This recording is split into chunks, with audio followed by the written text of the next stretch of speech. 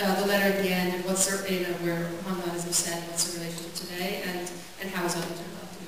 I think that they disagree, but they're family, and so they spend Fridays together, but they obviously clearly chosen very different ways of being in the world around these issues, and so I think he's still I think he just wants to be a private person, and he didn't ever want to be elevated to this kind of fame, if that's what you want to call it. And in terms of Abba Jandal, I think he's trying to get by. I think he was collaborating with someone to try to write his a narrative book version. But I think he's in a very difficult position because he's very referenced